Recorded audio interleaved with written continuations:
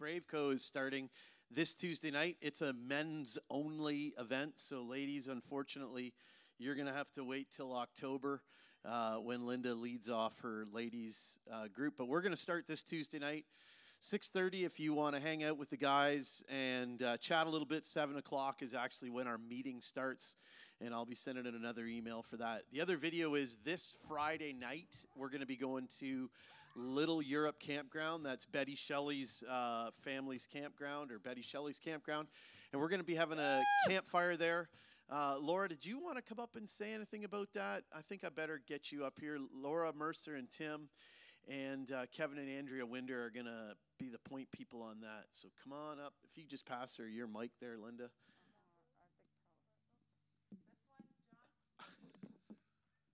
I guess not. Is it on? Okay. There we go. So, yeah, this Friday we'll be meeting at Betty's place. 6 o'clock will be 5:36 for dinner and stuff. We're going to roast hot dogs. We're going to have corn, and we're going to do s'mores over the fire. Hot chocolate, you know, drinks like that, and just have a good time of fellowship and fun. So it would be great if you could sign up. The sign-up sheet is at the back. And for those who want, you can stay over Friday night. Betty has some really nice cabins there on the price. And there's a sign up for that so that she knows just how many people are going to stay over. Okay?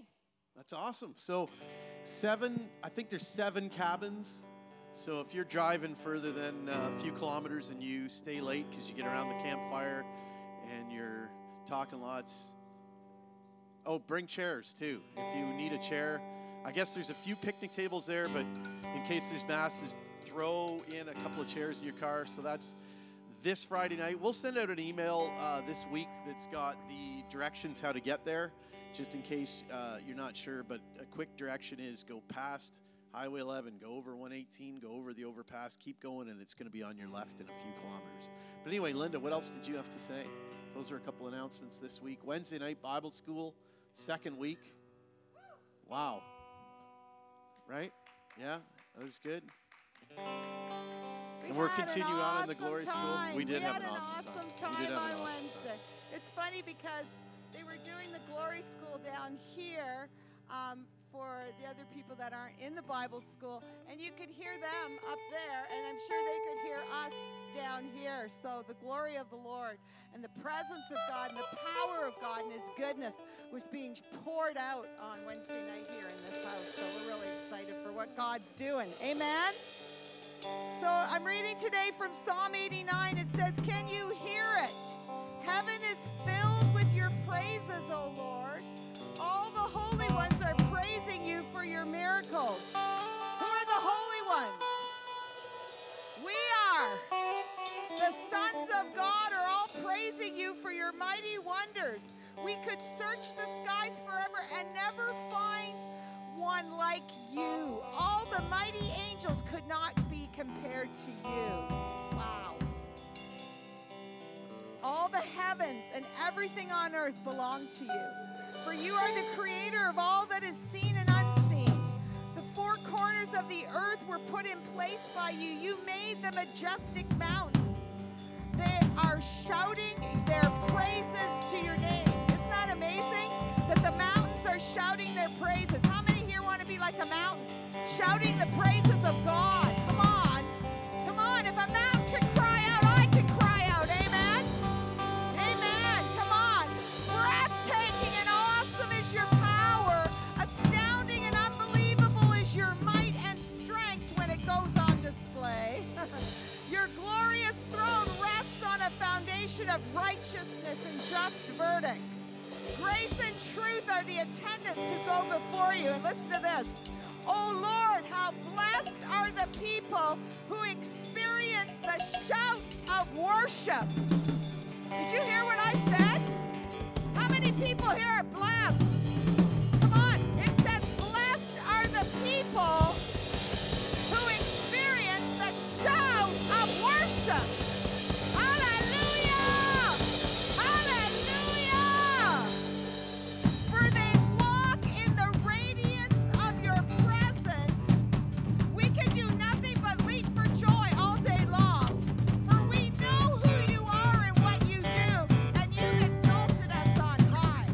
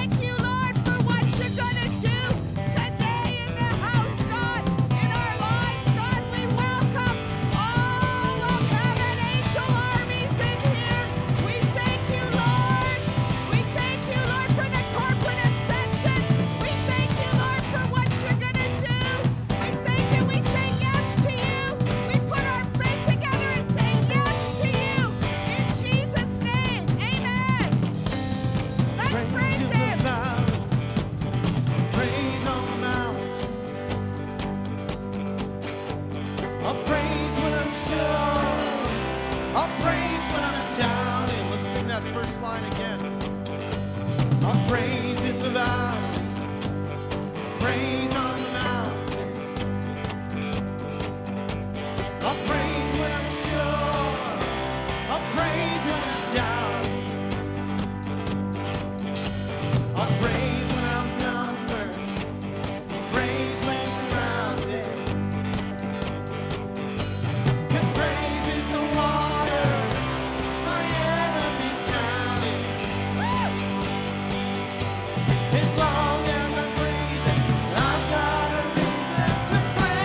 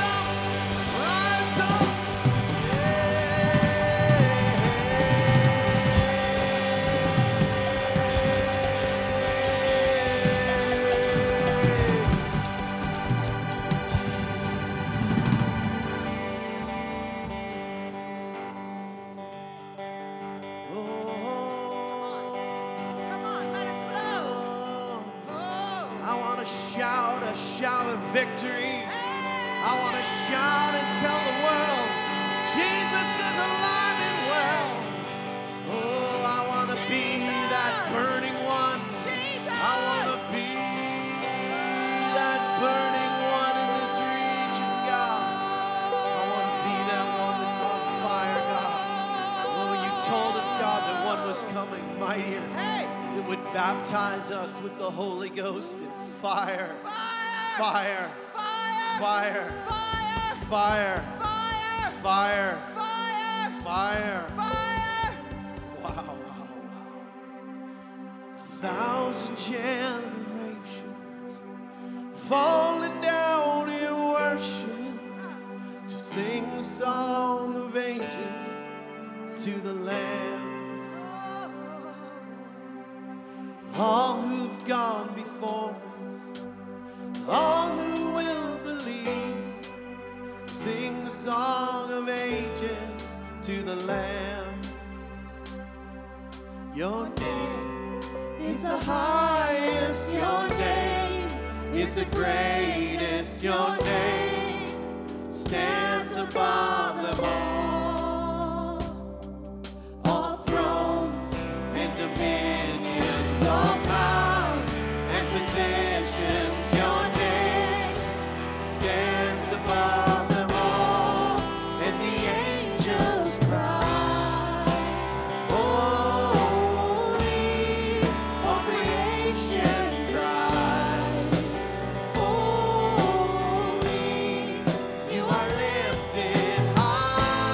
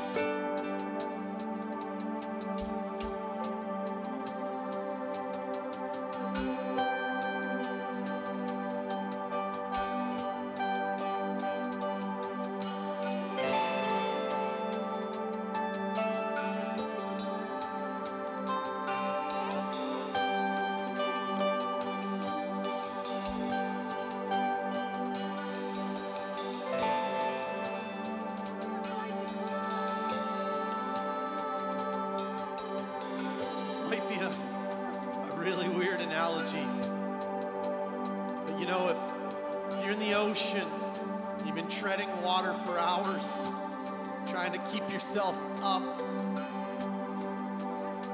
It does come a point where you just stop and let go. Like I said, I don't know if it's a great analogy, but there's some of you in this room right now, and you're like, what are we doing right now? Or why am I uncomfortable? Or when are we going to go to the next song? Let's stop trying to prop yourself up. Stop treading water and just let go. That's just the best way right now that I can describe what we're doing. And those of you that have let go, you've seen you've entered into a whole other place. Lord, we thank you for a sanctification in this room today. We thank you, God, that we don't gather around legalism, God, or do's and don'ts, but we gather around your presence. Gather around that open door that Jesus provided for us when the veil was torn open. Oh.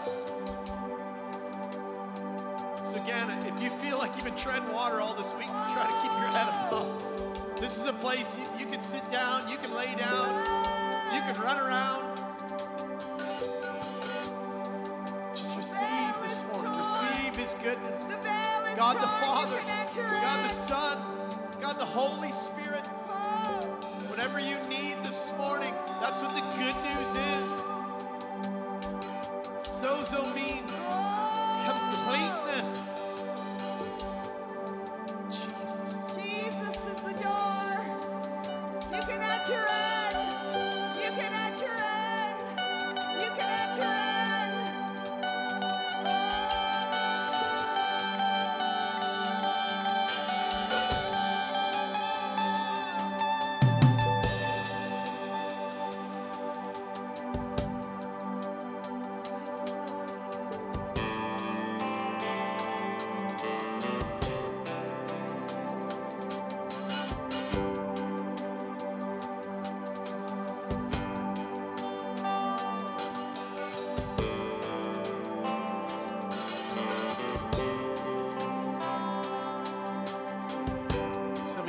Practice singing a new song.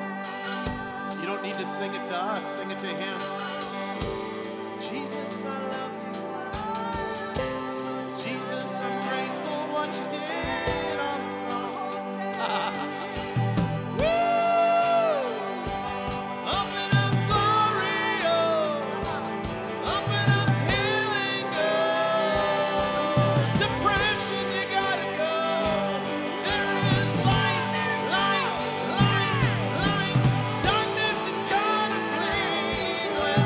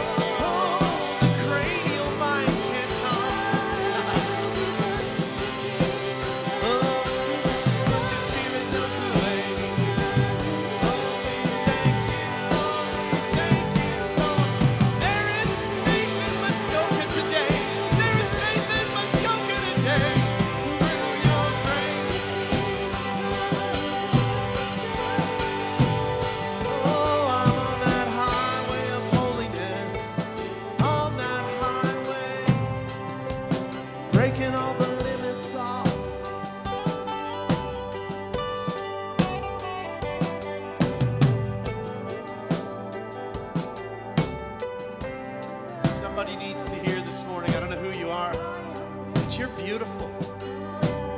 You're beautiful. I break that lie off of you right now that when you look in the mirror, there's a voice that says contrary to that. I break that lie off of you. I break it in Jesus' name. Somebody else in this room today, there's a voice that says you're never really going to amount to anything, so you might as well just get used to having nothing. That's a lie. That's a lie. I break that lie off of you. You're not going to be that way forever. You might be in a difficult spot right now, but you're not going to be there for long because you're going to a place. You're getting revelation and understanding that you've been made in the image of God, that you have the ability with your tongue to speak forth a better future. You have the ability to prophesy into reality that you have been fearfully and wonderfully made in the image of God, and that greater things are coming to you because He loves you with an everlasting love. I break that small thinking in Jesus' name.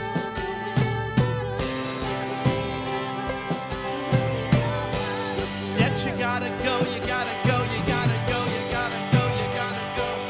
Oh, I sow into the glory realm. Oh, I sow into the glory realm.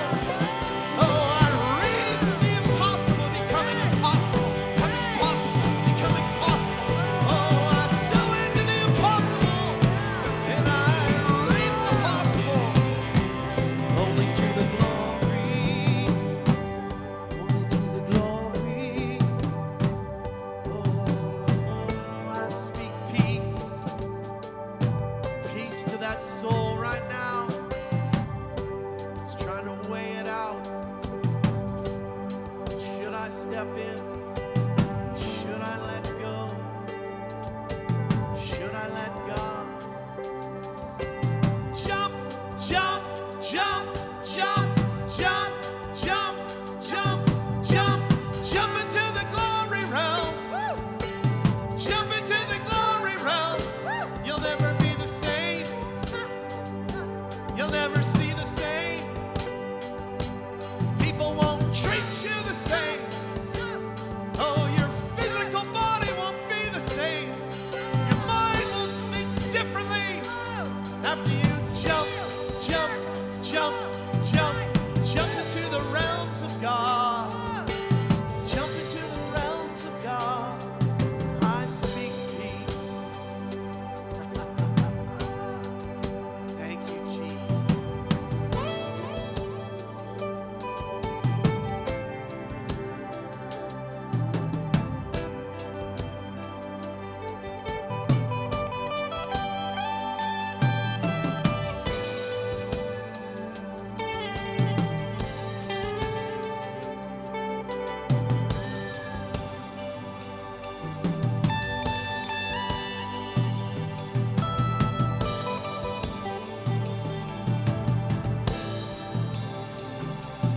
I see it, so I'm going to do it this morning. But if there's something in your life that's just really challenging, it might be a person, might be a situation, it might be just the way you think about yourself or you feel. Take that thing, wherever it is, see it, and I want you this morning, by faith, hold it up before God. Just, you can physically do it. It's a prophetic act. You can literally just say, Lord, this thing that just, it's been hounding me, maybe it's a generational thing, maybe it's a physical thing, maybe it's a mental thing, maybe it's all those things. Just hold it up to the Lord. Say, Father, I want to do the great exchange today. I want to give you all my fears, all my insecurities, all my misappropriation of feelings and emotions. Maybe I've just been an emotional roller coaster. Maybe I've lived in trauma my whole life. God, I thank you. I give it to you today. Just lift it up. Lift it up. Give it to Him. And after you've done that, however you do that, just receive from Him. Thank you, Jesus.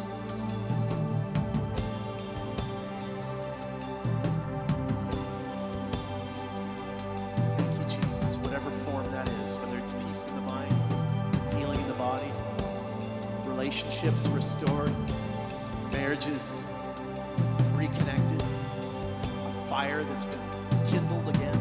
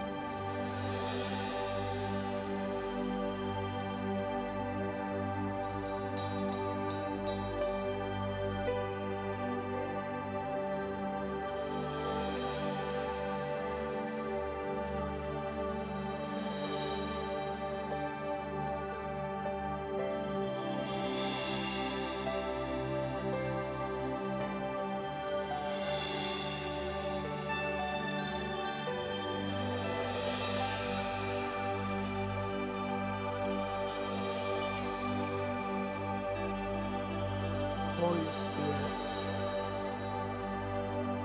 Holy Spirit.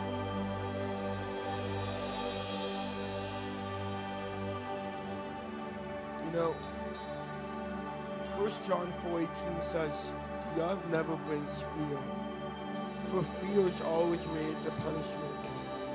But love's perfection drives the fear of punishment far from our hearts. I felt the Lord speak to me that He wants to remove,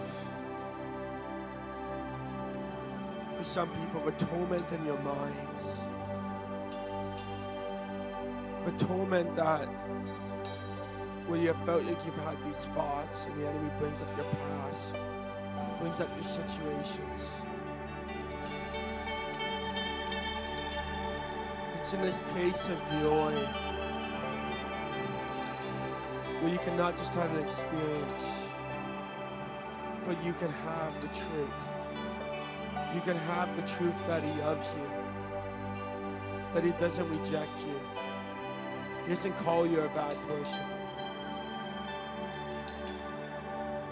So Lord, I thank you, God, right now. Dear said, whoever this is free, whoever I'm talking to you, you set them free from the spirit that says they're insignificant, that says they're worthless. Lord, I thank you for your glory, God. And your glory transforms us from glory to glory. And so, Lord, I thank you, God, that, Lord, that you remove insignificance and you bring them significance, God. You bring them, God, to their destiny, God. I thank you right now. Yeah. Thank you, Lord, right now. Thank you, Lord. Yeah, but Lord forgives you. He forgives you. He doesn't call you perverse. He forgives you. Thank you, Lord, for your love.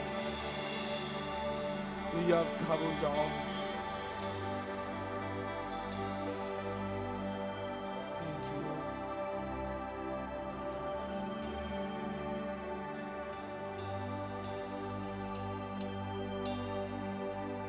All right. Thank you, Jesus. Wow, wow, wow.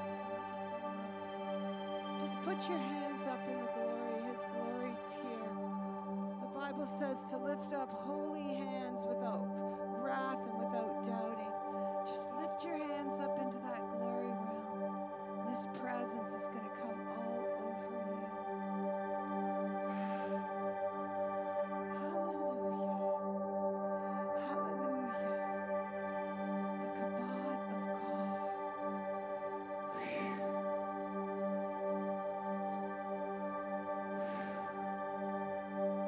I just hear the Lord say, where the enemy's been over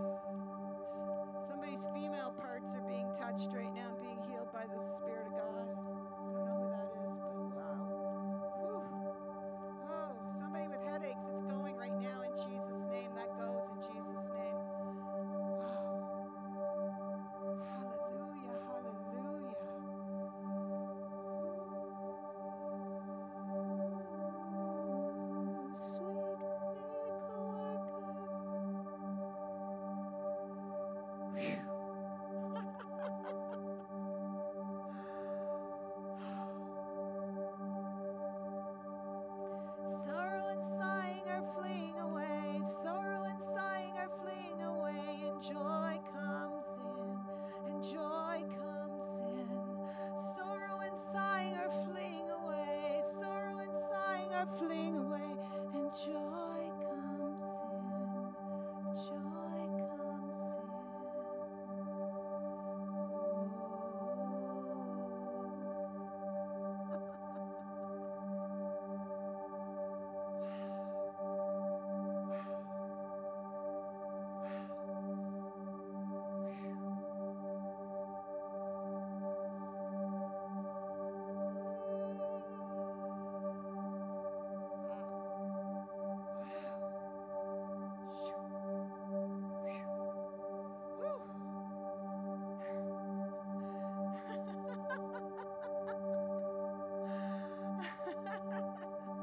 There's people in here and you're forgiving yourself right now.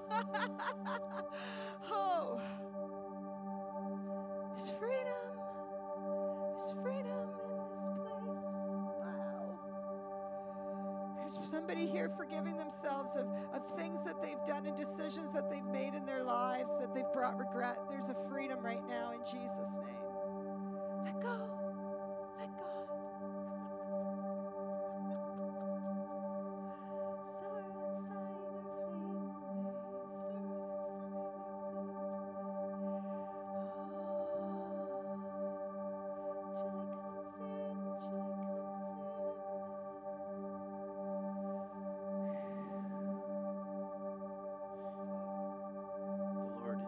Shepherd, I shall not want.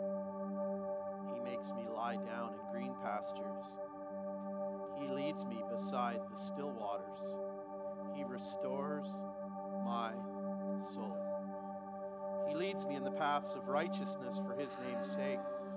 Yea, though I walk through the valley of the shadow of death, I will fear no evil.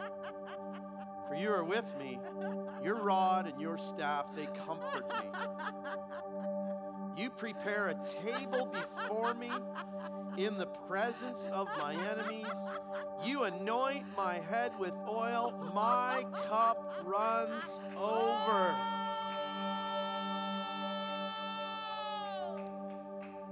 Surely goodness and mercy shall follow me.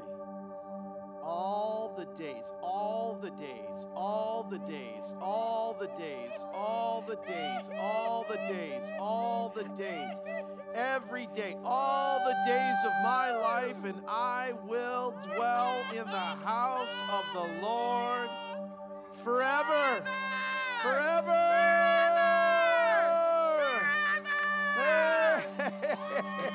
Whoa. Oh. How's that even possible? How can you dwell in the house of the Lord? How can surely goodness and mercy follow you all the days of your life unless you have learned something secretive? You know, it was a few years ago that I think it was 8 o'clock in the morning and I got pulled over for a ride check.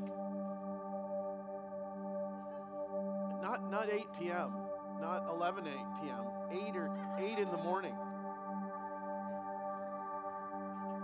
So why am I saying that? Because there's people that have learned to abide in a realm because they don't like reality. And unfortunately, it's a very destructive realm. I mean, it's alcohol is what I'm referring to. But they literally dwell in that realm. They don't want to come out of that realm. But you and I have the ability to dwell in the realm of his presence all the time. All the time. All the time.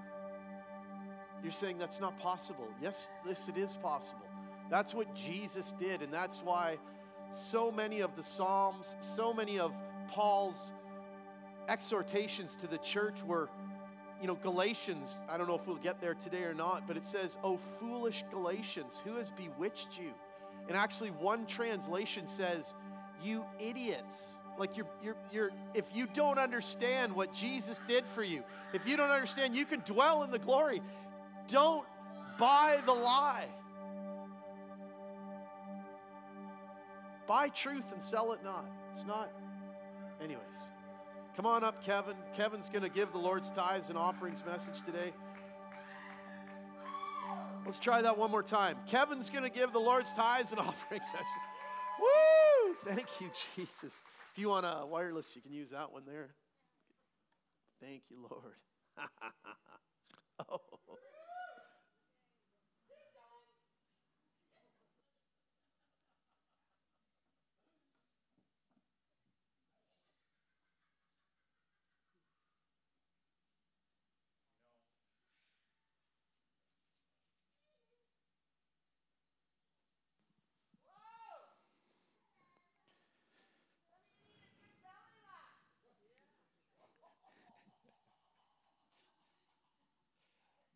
I can't even unlock my phone.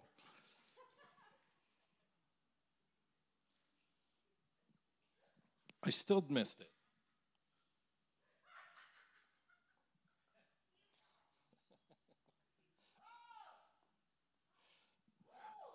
This is not good. I can't unlock my phone. There we go. I could do it from my heart, I could. But I want to read it from the Bible. Before AI gets to these. Matthew 6, 25 to 34. You know, we don't have to switch gears. You can just sit here and soak. I'm going to read the word, and you can just soak it in. God says, therefore, I say to you, this is actually Jesus saying it, therefore I say to you, do not worry about your life, what you will eat or what you will drink, or about your body, what you will put on. Is not life more than food and the body more than clothing? You know, look at the birds of the air. They neither sow nor reap nor gather into barns, yet your heavenly Father feeds them. Are you not more value than they? Which of you, by worrying, can add 1 cubit to his stature, or 1 inch? So why do you worry about clothing? Why do you worry about money? Why do you worry about finances? Consider the lilies of the field, how they grow. They neither toil nor spin. And yet I say to you that even Solomon in all his glory was not arrayed like one of these. Now if God so clothes the grass of the field, which today is, and tomorrow is thrown into the oven, will he not much more clothe you, O you of little faith? Therefore do not worry, saying, what shall we eat? What shall we drink? Do not worry, saying, the stock market has crashed. Do not worry, saying, somebody might get voted into the United States presidency that we don't like. Somebody might get voted into Canada's prime ministership that we might not like. These are things that the Gentiles seek and concern themselves with. For your heavenly Father knows that you need all these things. But seek first the kingdom of God and his righteousness, and all these things will be added unto you. Therefore, do not worry about tomorrow, for tomorrow will worry about its own. Sufficient for the day is its own trouble. All you have is today. Seek first the kingdom of God and his righteousness, and all these things will be added unto you. Where's the kingdom of God? It's in you. The kingdom of God is here. And where's the glory? In you. So when we seek first the kingdom of God, we are seeking the glory of God. Right?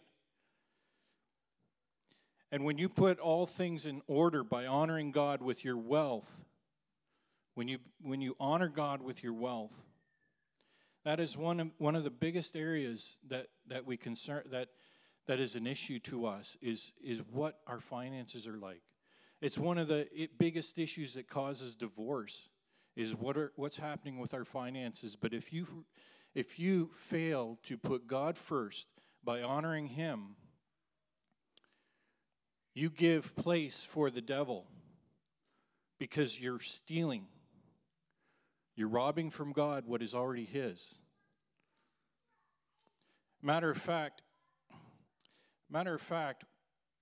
when you confess Jesus Christ as Lord, He owns you because you have been bought with a price, right? He owns you. He is Lord. You confess Him as Lord. He is Lord of your life. And you honor God. See, Satan is an accuser. That's what his name means, Satan, accuser. And he stands before God and he accuses you. So if you give place for the devil to give something to accuse you about, then you have opened yourself up for him to come after you in terms of your finances or whatever it may be. So the word for today, the word that we've heard before is repent. Repent and turn from your ways of stealing from God and give. Return to Him what is His. And don't give place for the devil to come after you in your finances. Amen? I'm going to invite the ushers to come and receive the offering. He is your Lord. He is your Lord and He is your Savior. So we're going to say our declaration this morning. Father, I am sowing the seed of finances into Your word says that you will supply all of my needs according to your riches by Christ Jesus. I know I find salvation, unity, wisdom, knowledge, revelation, healing, deliverance, supernatural abundance, prosperity. As I sow this seed to heaven, I release the Holy Spirit to use it where it is needed, and I look forward to my harvest of glory in Jesus' precious name. Amen. Amen.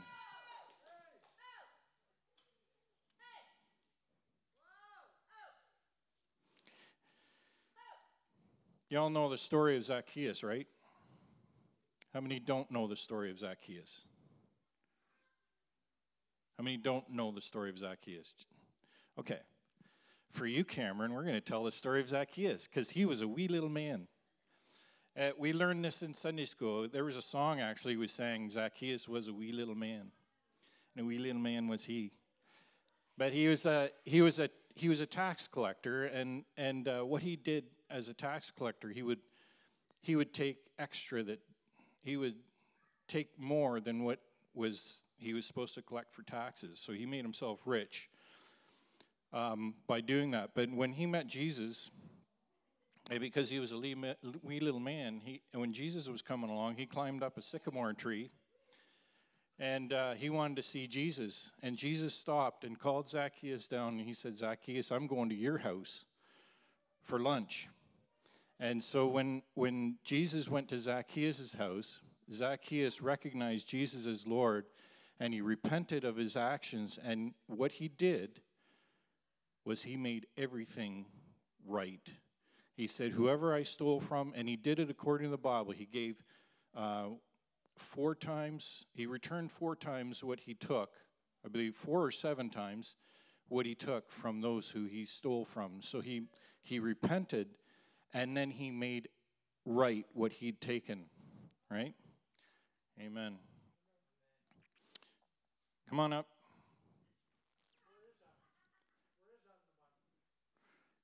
It's in the Gospels, Matthew, Mark, Luke, and John. It might be in all of them. I don't remember. Lord, we just pray your blessing upon these offerings, these gifts, these tithes, as we have returned to you what is yours, as we have given above and beyond. God, I pray that as it goes into the heavenlies, God, I pray that you will pour out blessings that we have never seen before or experienced. And God, I pray that even in this place, that you will just begin to throw gemstones from heaven just because you love your children. Amen. Amen.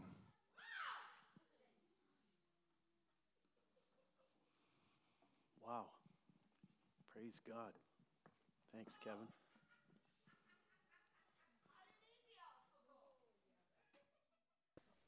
Oh, wondered what I did with my Bible. There it is. All right, maybe I can get some help, somebody to move this whiteboard so everybody can see it, and then I need our artist, our house artist, to write this down for me. Whew. All right, the truths of God, the truths of God.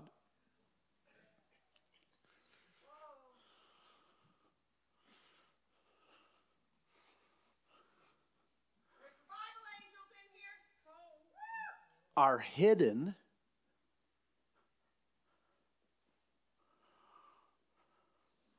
for his children, or you could put in brackets people, because we're the people of God, we're the children of God. So we have the truths of God are hidden for his children, comma, not from them. Somebody might say, is there anything like that in the Bible? I'm glad you asked. It says in Proverbs chapter 25, verse 2, the glory of God is to conceal a thing, but the honor of kings is to search it out. Another translation says, it is the glory of God to conceal oh, that's the exact same. Why would I read that? It is the glory of God to conceal a matter, and it is the glory of kings to investigate a matter. Another translation says, it is the glory of God to hide something, and the glory of kings to discover something. So, as a believer, you have been granted access to the spiritual realm, the kingdom of God. And really today is a bit of a review, but I think it's necessary because we're going to be launching home groups in the next few weeks. And once you start to operate out of the glory realm, that is where you see lives changed.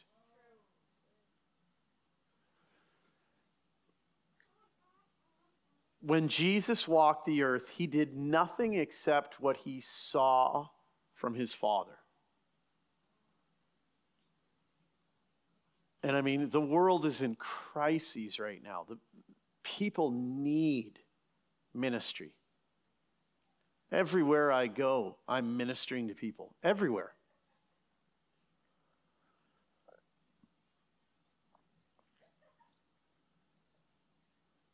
Right back at the beginning in Genesis, Adam and Eve were put in the garden to tend and keep it. The whole plan of God was to extend the borders of the garden to overtake the earth. Sometime before that, there were 3 archangels. There was Michael, Gabriel, and another one called Lucifer.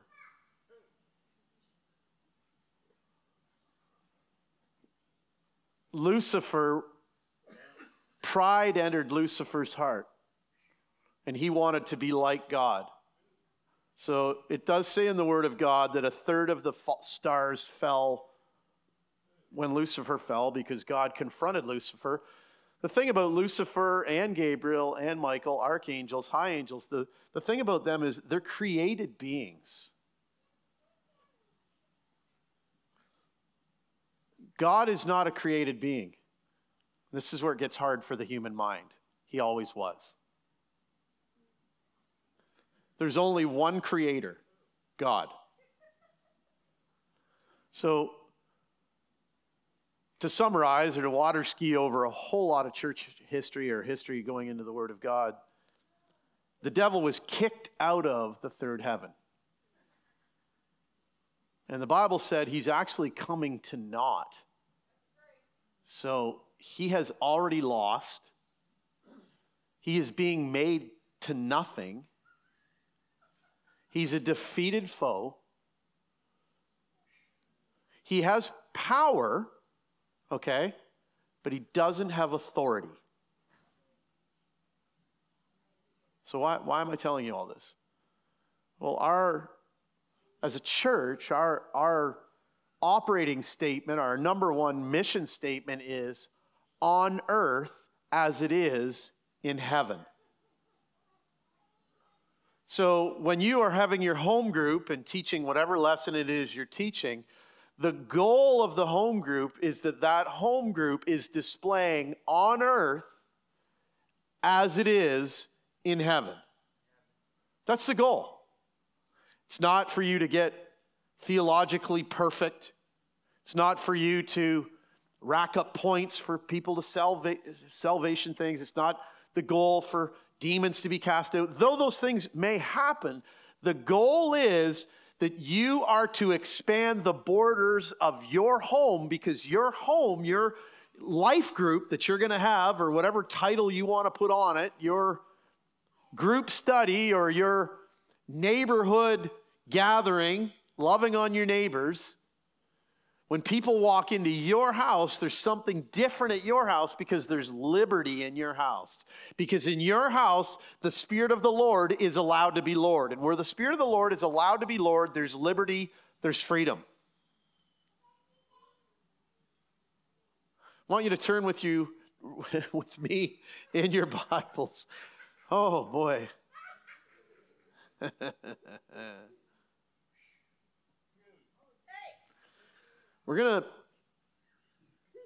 Kevin kind of set me up here. Let's go over to, hold on one second here. Oh boy. Now I know what you mean, Kevin. You couldn't unlock your phone. I can't see my iPad.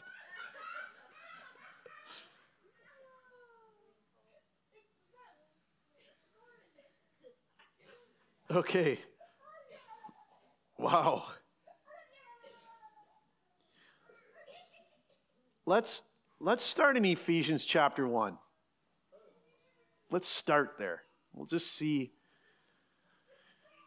When you and I start to operate out of the glory realm, everything changes. The way you go to work changes. The way you see your in-laws or your outlaws changes.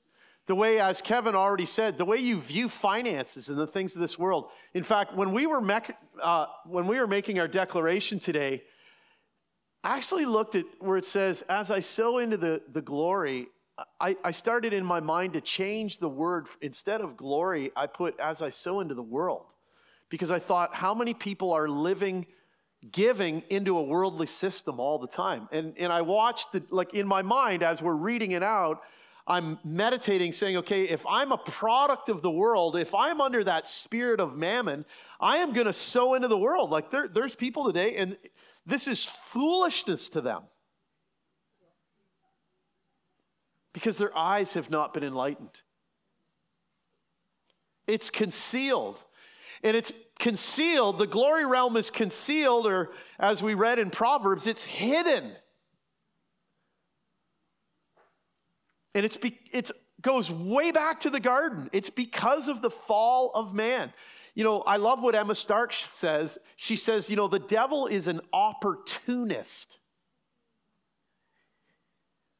The Bible tells us that the eyes of the Lord go to and fro the earth looking for faith. Well, guess what? I think the enemies of God roam around the earth. The demonic realm roams around the earth, watches people like you and me, and looks for an opportunity to sow a seed to get you or I to bite a lie. So what we're after today is we're after the truth. We're after the revelation of God and what he's done for his church, for us. Linda laid it out so wonderfully last week using words that some people don't like. Ascension, ascending, going up into the third heaven. But let's just biblically this morning, let's look in our Bible, Ephesians chapter 1. Just start reading our Bible. Paul, an apostle of Jesus Christ, by the will of God. Whose will? Was it man's will for Paul? It was God's will. To the saints who are in Ephesus and the faithful in Christ Jesus. That's us. Grace and peace to you from God our Father, the Lord Jesus Christ. Blessed be the God and the Father of our Lord Jesus Christ, who has blessed us with a few spiritual blessings somewhere. Every spiritual blessing in the world. Doesn't say that.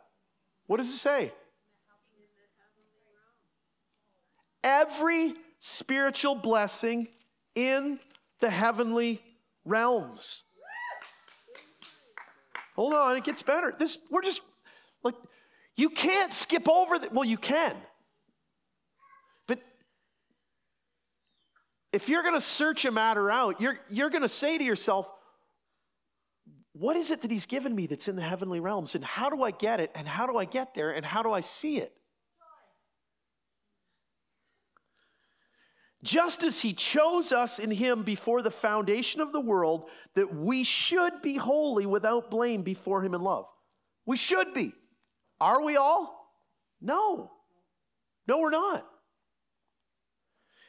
Having predestined us to adoption as his sons by Jesus Christ to himself, according to the good pleasure of his will, to the praise of the glory of his, there's the big word there, of his grace, by which he made us accepted in the beloved. So, Ephesians chapter 4, I believe, I want to make sure I quote it right, says that you are saved by grace.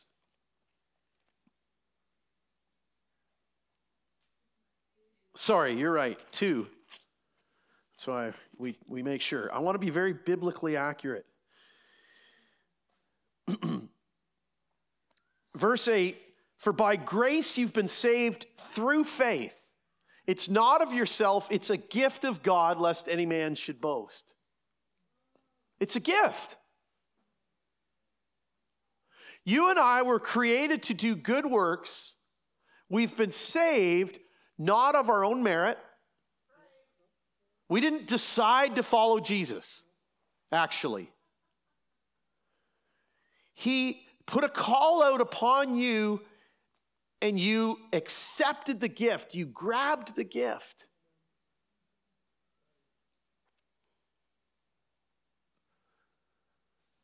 But we don't stop there with grabbing salvation. Salvation is just like a doorway.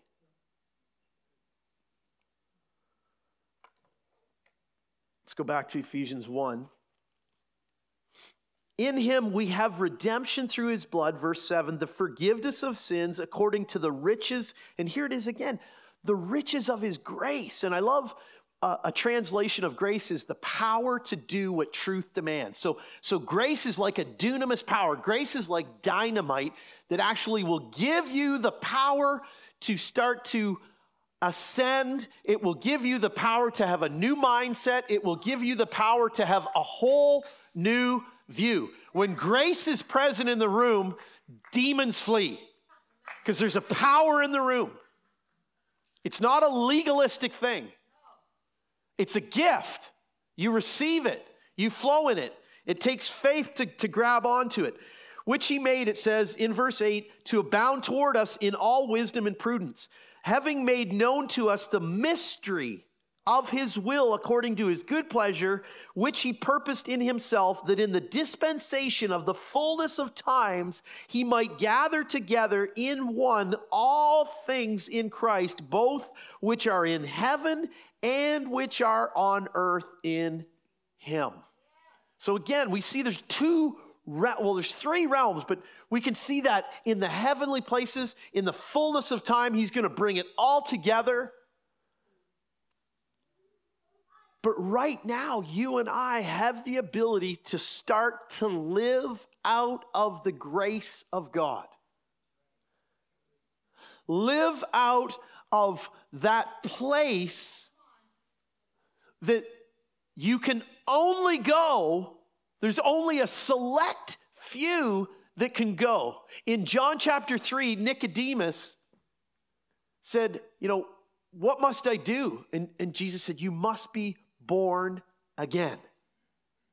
And the media has done such a great job in mocking what it is to be born again, when in reality, if you are truly born again, not born of the flesh, but if you are born again, born of the Spirit, you start a journey learning all the rights, all the benefits of what it is to be a bona fide child of God. The mysteries of God are hidden. But it doesn't mean you can't access them. It's because they're priceless. You cannot buy into the kingdom of God. Silver or gold, may it perish with you, the apostle said to the sorcerer. You can't buy this stuff. It's priceless. But when you get it, when the lights go on, when you start to taste and see that the Lord is good, you'll sell everything. It's the pearl of great price. That's why churches are full of people that have a sad look on their face because they think it's so hard to serve Jesus in 2024. It is if you're operating out of the soul in the body. But if you operate out of the Spirit, you can't wait to get together with your fellow believers because it's a big celebration. The angels gather when we gather like this because there's a celebration here. We are honoring what he did for us.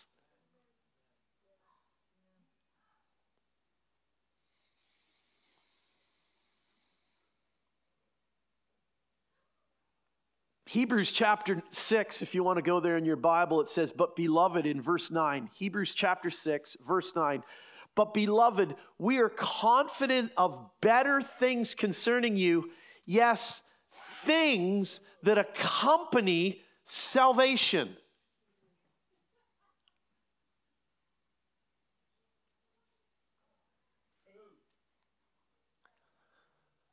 Though we speak in this manner, for God is not unjust to forget your work and labor of love which you have shown towards his name, that you have ministered to the saints and do minister, and we desire that each one of you show the same diligence to the full assurance of hope to the end, that you do not become sluggish, but imitate those who through faith and patience inherit the promises.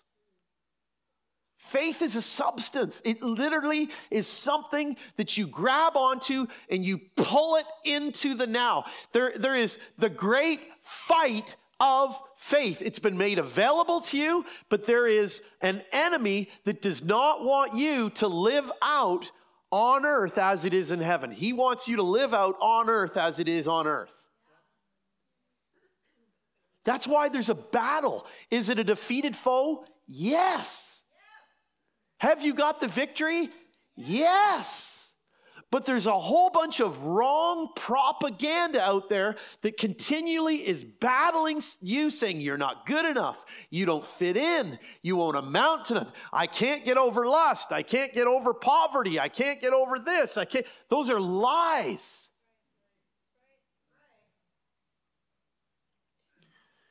This is where Kevin set me up so well. I had no idea he was going to say it, but it says, this is one of my key verses, Matthew chapter 3, verse 2, repent, for the kingdom of heaven is at hand. Okay? And now, we know through study and we know through teaching that repentance is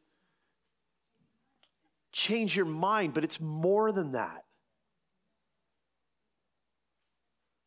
Because if I just declared to you today, you need to repent, you need to change your mind. If we analyze that, I'm actually giving the intellect power. You can't do that. That's why there's so many frustrated Christians. That's why there's so many people that call themselves a Christian. They hear a message. You need to repent. You do need to repent. You need to change your ways. You need to have a new view. But it's not an intellectual assent. That's why so many people struggle. It's like, we're going to baptize you in the Holy Spirit and fire. Woohoo! And they're like, it's like, you got to wiggle your tongue, speak it out. And they're like, and they don't realize that there's a battle in their mind and there is so much pride in them, they will not speak the gibberish out of their mouth because their intellect for 30, 40, 20 years, 10 years, 5 years, however old they've been, has been the boss. And in the company of one or two safe people, many people can't get over that hurdle. And they hear this message, repent, repent, repent, make it right, make it. Why did Zacchaeus, well, we got all these Eases. Kevin mentioned Zacchaeus. Why did he give, make it right, and 4 times more? Well, yes, he was fulfilling biblical ways to make it right, but what kind of an encounter did he have with Jesus? 4 times greater than ever before. His spirit came alive. He had a new understanding.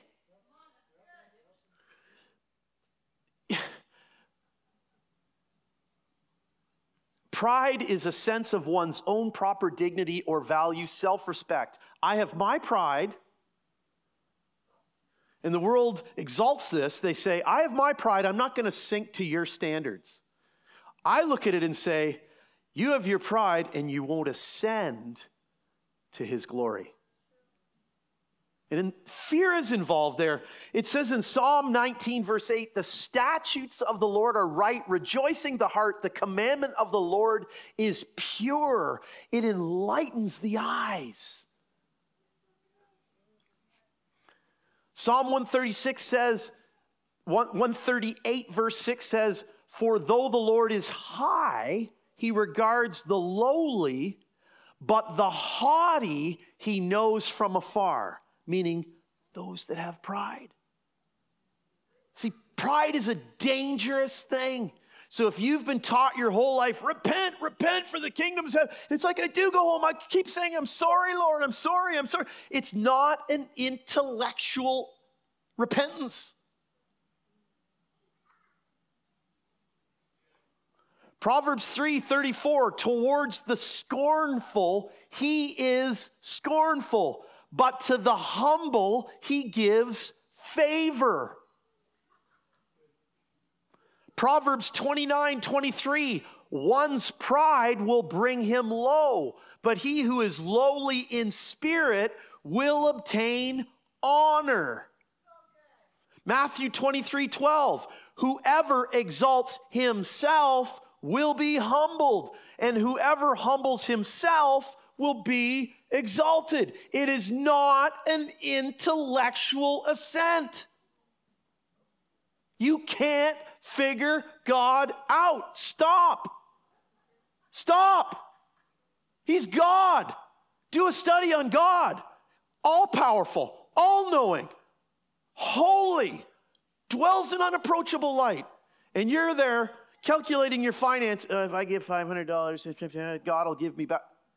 Maybe not. Maybe not. if I go to church X number of days, I pray 1.2 hours a day, I'll be... Stop! When you come home, if you have a dog, the dog's running down the hall, the tongue out the side, can't wait to see you. He loves you with an unconditional love. I'm not sure about cats. Maybe cats do the same thing. I'm a dog person, but cats will, I don't know, rub your leg or whatever they do. But, like, that's a horrible analogy, but that should be our, like, when we think of the Lord, He has set you free. And if you don't think of the Lord that way, that means there has to be a shift in your mindset. We're going to get a little deeper. I'm trying to just lay a bit of a foundation. Luke chapter 1, verse 52. He has brought down the mighty from their thrones and exalted those of a humble estate.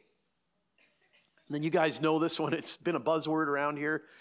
But He gives more grace, therefore it says, God opposes the proud, but gives grace to the humble. That's James 4:6. I don't know about you, but I need the power to do what truth demands. I need the power. Like, I need it. It's like I'm a junkie for the grace of God because you can't live without it. And do you know one of the access points for the grace? We did it already this morning. It's praise. I praise when I feel it.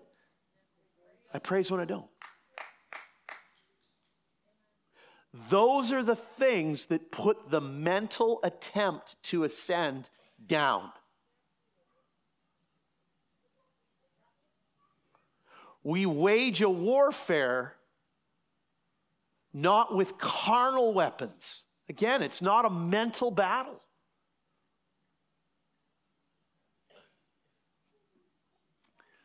Second Corinthians 12:2, I think Linda referred to it last week.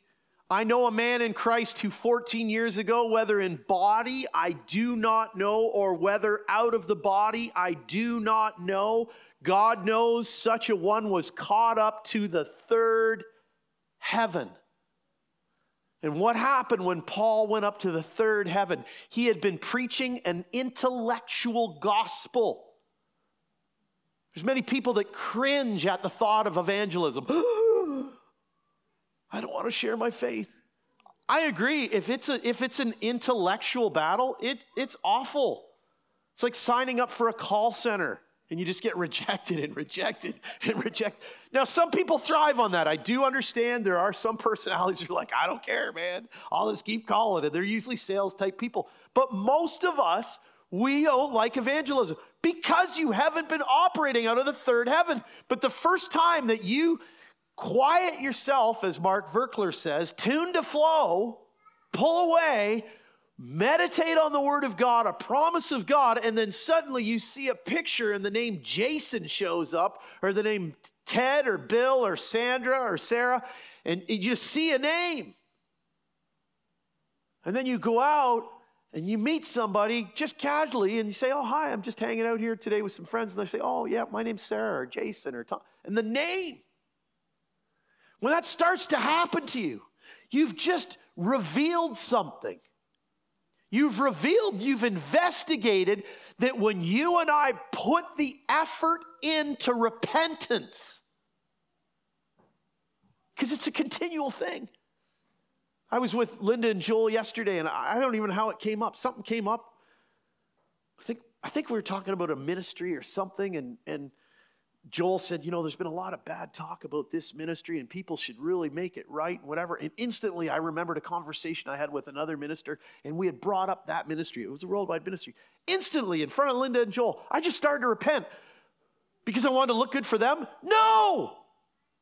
Because I wanted to cancel the opportunist, anything that he might have on me for speaking against a ministry. I went to the throne of grace where we just stopped, and I just said, man, I got to make it right now. God, I thank you that your mercy is new every morning. Great is your faithfulness. Lord, I repent right now. I change my mind. I bless that ministry. Forgive me. I'm guilty. May the records be brought up where the accuser of the brethren has accused me. I claim that I'm guilty, But your word says in Revelation that I overcome by the blood of the Lamb and the word of my testimony. I plead the blood. I plead the blood of Jesus Christ over every instance where I've spoken against any other ministry or any other of your creation, God. Forgive me, and may I be acquitted in Jesus' name and the accuser silenced in Jesus' name. I declare that there's a restraining order put over the accuser in my life over that issue in Jesus' name. That is me recognizing there's way more to the kingdom of God than meets the eye. It is not a mental assent. It's a heart issue. When you start, and it's a pleasure, I'm happy to do it. Why? Because I want to be like Jesus when he said and made that declaration. I think Linda said that as well. She said, you know, the enemy is coming to get me, but he's got nothing on me. You and I need to be like that. You know, it's a difficult, challenging week right now, but the enemy's not going to have anything on me. I'm going to repent. Not of a mental assent, but God will quicken you. You'll have a thought of something that happened, whatever, and you just quickly turn and you just say, God, I'm sorry, that is not proper for a child of God. Thank you for revealing that to me so that I can take what's rightfully mine. Excuse me. Oh. When we know who we are in Christ, you don't want to be anybody else.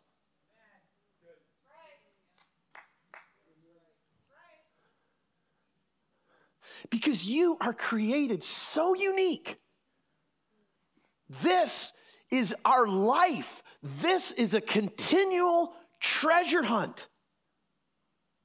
It is God's privilege to reveal to you how amazing you are. If there is not life in the voice, it's not the voice of God. I got so many people that, oh, the Holy Spirit told me I'm to pull away and this and that and whatever. It's like, that's not the Holy Spirit. He doesn't rip fruit out of a vine. If the Holy Spirit's really speaking to somebody, their fruit is ripe. And it just falls into the hand, and it might be time to shift things around, but it's always, there's grace there, there's power there, there's truth there, there's revelation there. It's not a sad look and, oh, the Lord told me I can't do this, I can't. It's like, you're not hearing the Lord then. You're hearing a counterfeit voice, likely from a mental assent, likely because there's offense or hurt from days gone by, from some other thing that might be 20 years old, 30 years, 50 years old. Let's go a little deeper.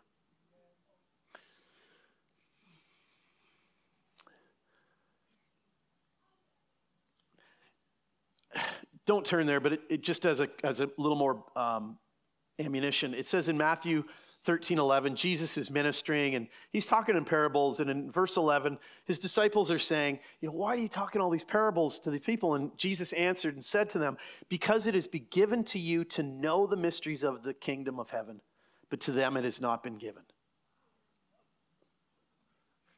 You are a mystery to your neighbors. But it shouldn't be a bad mystery. It should be a good mystery. A mystery in the way that they can solve it when they come to your home. They're invited in and they realize that you're not after their money. You're not after, it's not some cult thing. You're literally, there's a genuine concern there for their mental, physical, spiritual well-being. You want to bless them and see them prosper and be in health even as their soul prospers. But what are we dealing with? Let's zip way over to Revelation chapter 3. You know, these messages that were given to the churches when John the Revelator was banished to the island, and as Linda said last week, they couldn't kill him.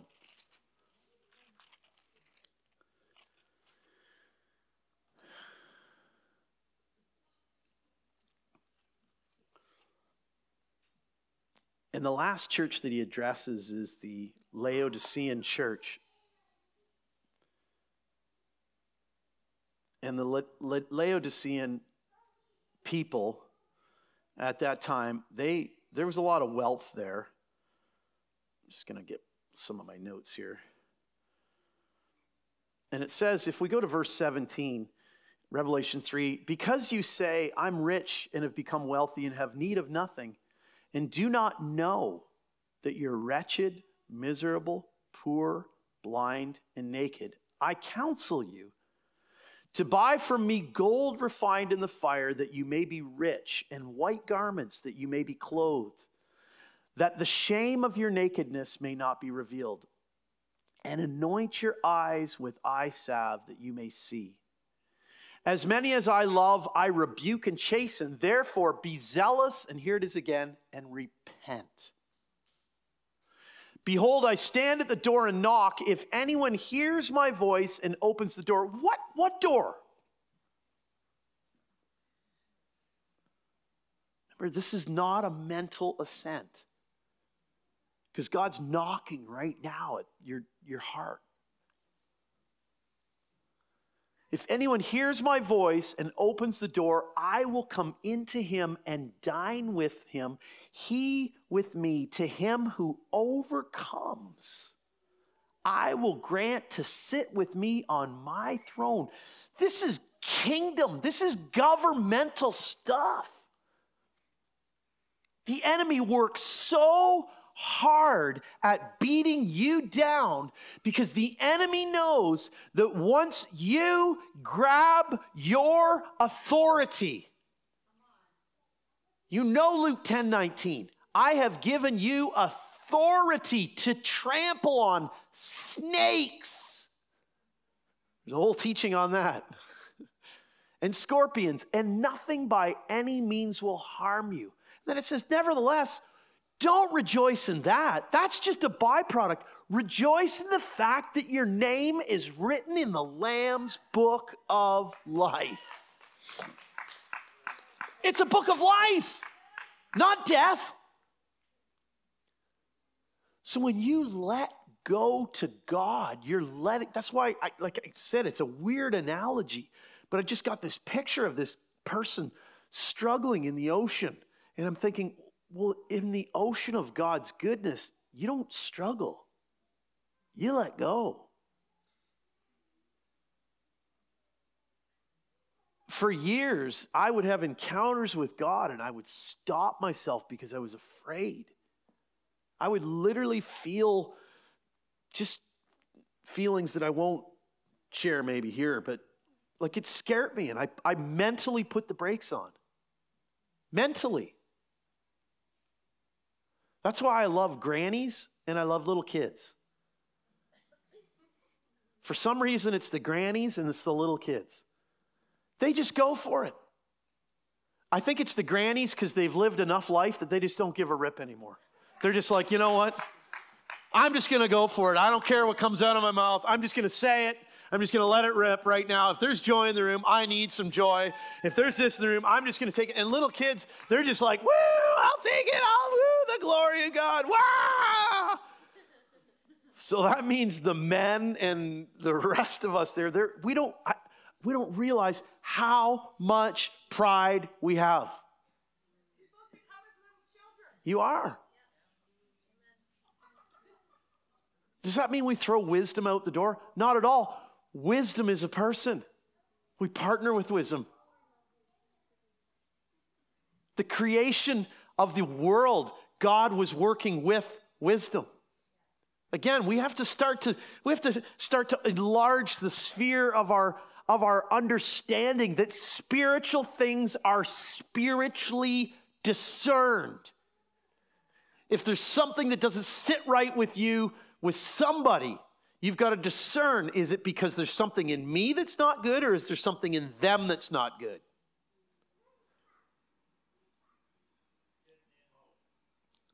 It's not a mental assent.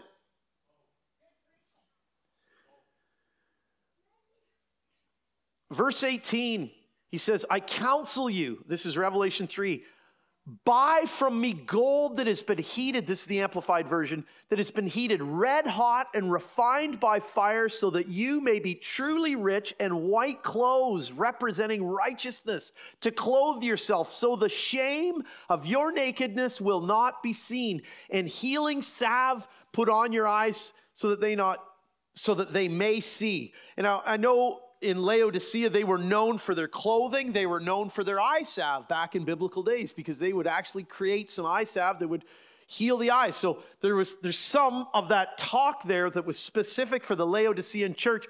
But the problem that the Lord had with the Laodicean church was they were lukewarm.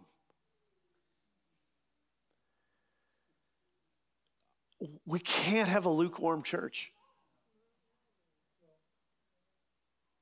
You know, a church that's run by man will fail.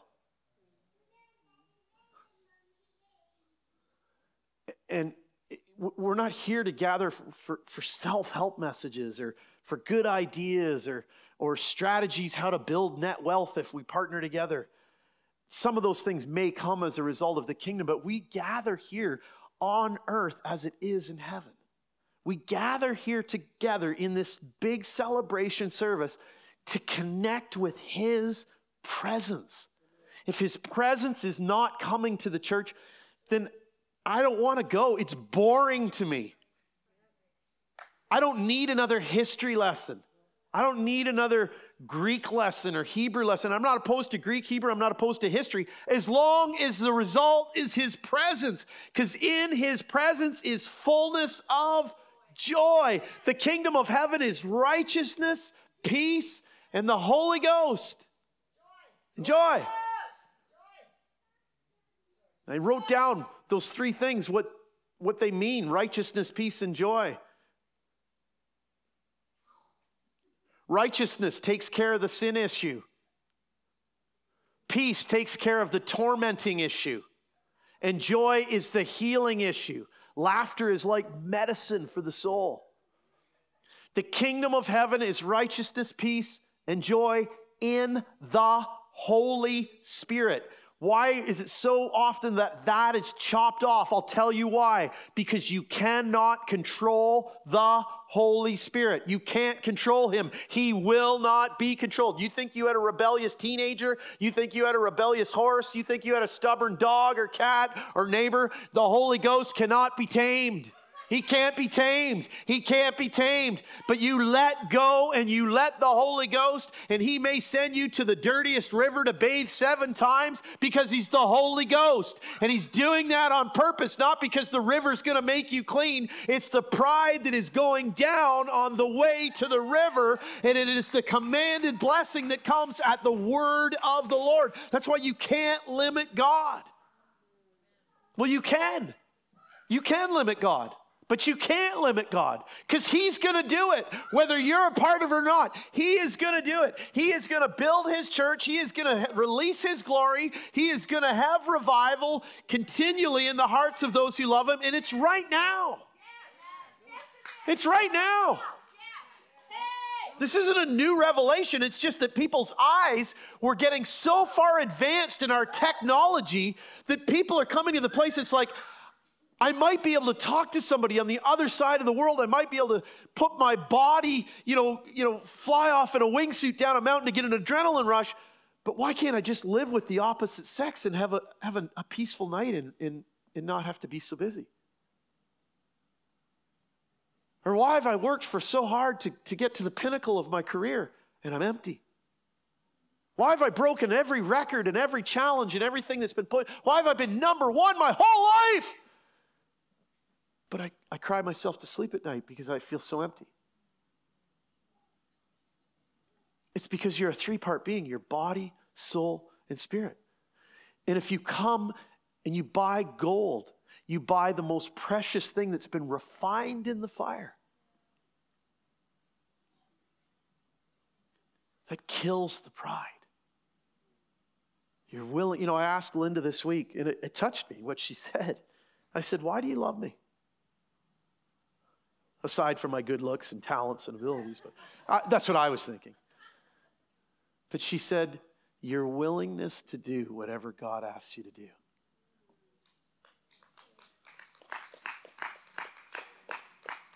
I went, wow. Because I remember when I was your age. Because that's when Linda and I met. And I grew up in the church. And I thought the church was so boring.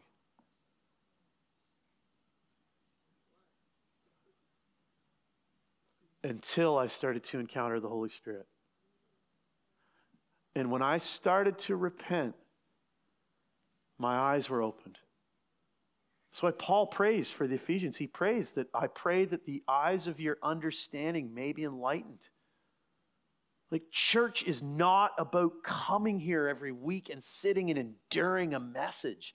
No, it's ascending and descending. Like this morning, there's angels in this room right now. There's things. I love what Janet Mills says. She says, doubt and you'll miss out. Doubt and you'll miss out. Go ahead, doubt. It's a faith thing. You grab it and you will vibrate with those that are in faith. If you're in faith, you will be repelled. God will repel you if you are not in faith. I read, how many scriptures did I read? 5, 6, 7? It is all about laying this down and picking his kingdom up. And when you do, when I do, suddenly the things of this world, they don't matter that much anymore. They don't really matter. I want to finish up. If you just turn the page to Revelation chapter 4.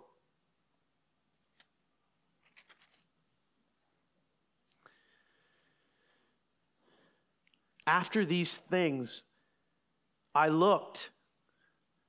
Where is he looking? He's in the Spirit. You know, I remember hearing Bobby Connor years ago talk about when you get in the Spirit, and some of you will know what I mean. Some of you won't. But when you get in the Spirit, you have the ability to look. You have the ability to look around. And he's in John the Revelator here in Revelation chapter 4, he says, after these things I looked, after the message came, and there was a door standing open in heaven, and the first voice which I heard was like a trumpet speaking with me, saying, come up here, and I will show you things which must take place after this. Immediately I was in the Spirit, and behold, a throne set in heaven, and one sat on the throne.